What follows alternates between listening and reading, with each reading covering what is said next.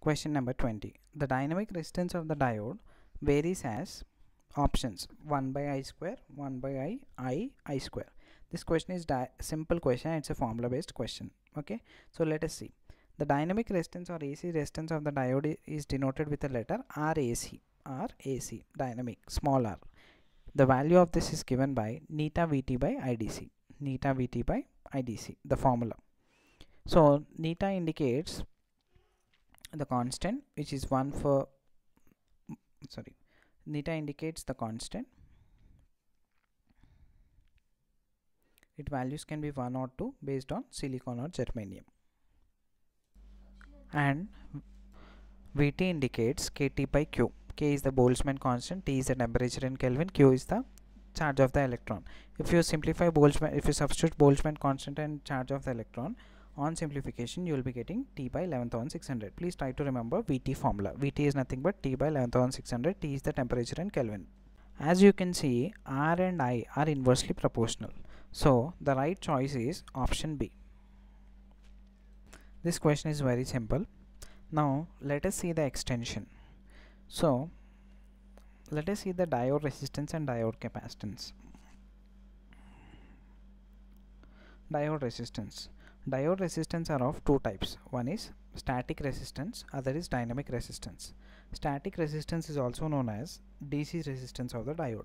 So it is denoted with capital R DC. Dynamic resistance or AC resistance of the diode is denoted with the letter small r, and it is denoted with small r AC suffix. So static resistance of the diode is defined as voltage across the diode. So if you take this diode, what is the voltage at that instant divided by current flowing through that diode. It's nothing but instantaneous voltage at that time of the diode with respect to the current flowing through a diode at that instant. So this is very simple. That is the static or DC resistance of the diode. Dynamic or AC resistance of the diode is defined as change in voltage across the diode from T1 time to T2 time. So if you take some VI characteristics of the diode, so from this instant to this instant, what is the slope or what is the change in, see, this is IV characteristics. Okay, this is nothing but change in voltage from this instant to this instant. Then this is nothing but change in current. So change in voltage across diode from one instant to other instant. Any instant you can take. You can take the instance from this point to this point, even whatever. So change in voltage across the diode through change in current through a diode is defined as dynamic resistance of the diode, and the formula for it is neta Vt by Id. I already discussed what is neta and what is Vt. Vt is nothing but T by 11,600 in Kelvin. Now let us see diode capacitance. See, a diode can act as a capacitor in the sense this is a p-type material and n-type material semiconductors, and will sandwich both of them. A junction is formed. Each junction will act as a insulator. So this is like as an insulator SiO2 layer, similar to SiO2 layer. This junction will act as an insulator. This is a conducting material, this is a conducting material. So this will act like a metals. Metals, how they will conduct, these are like conducting materials, and between them there is an insulator. For this purpose, a diode can act as a act similar to that of capacitor. Not exactly, it is a similar.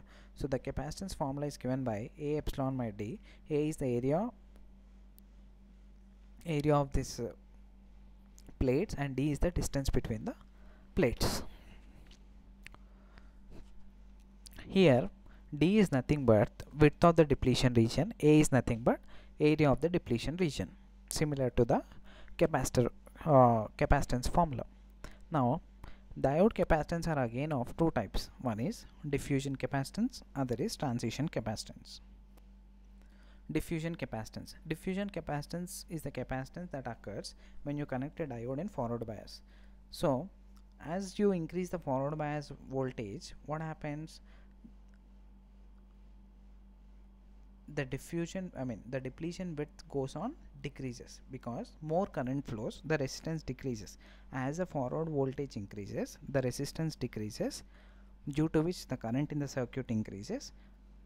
Why this happens? Because the depletion width decreases. because they'll repel the charges. You already know, but in forward bias, the when you connect p type to positive and type to negative, as soon as you connect, they'll try to repel each other. So the depletion width goes inside and it will decrease. So as d decreases, c will increase, because c and d are inversely proportional. C and d are inversely proportional. As forward voltage increases, d will decrease, c will increase. Next comes is transition capacitance. This transition capacitance occurs in reverse bias. As reverse voltage increases, the opposite polarity charges try to attract, which means d value increases. D and c are inversely proportional, c value decreases. How to remember diffusion transition capacitance, where it operates is, there is a simple technique. So DEF, the series of alphabets, DEF, D indicates diffusion, F indicates forward bias. So diffusion capacitance is always operated in forward bias.